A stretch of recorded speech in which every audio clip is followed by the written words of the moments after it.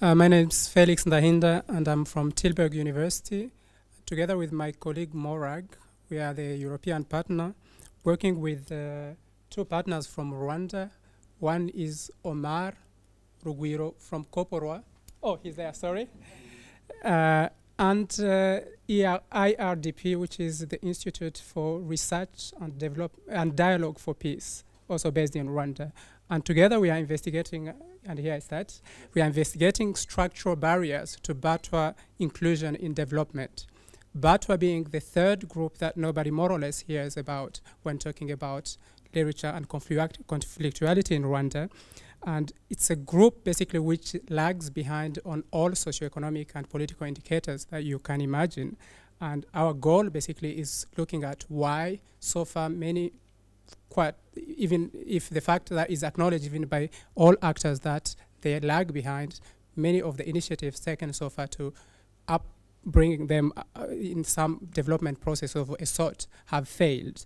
And we intend to do that research by designing a very participatory methodology designed initially by Nussbaum and SANE, which is the dynamic public equilibrium methodology, and we will also later developed, applied in Israel by Deschalit and Wolf in Britain, together, partnering in a comparative fashion.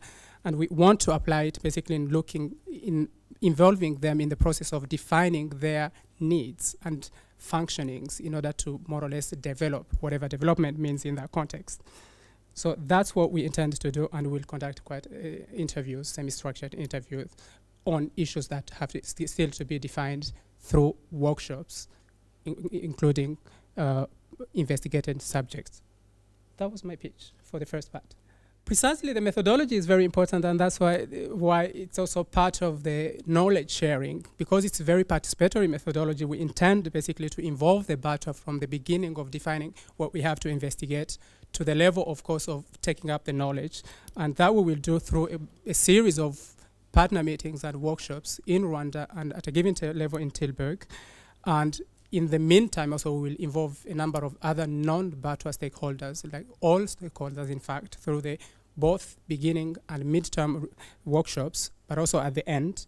But beyond that, we will also conduct a documentary documenting basically the process of interviewing, and a website, of course, where we will be posting quite a lot of the documents that we'll be generating, but also any other information relevant to the plight or the plight of the Batwa.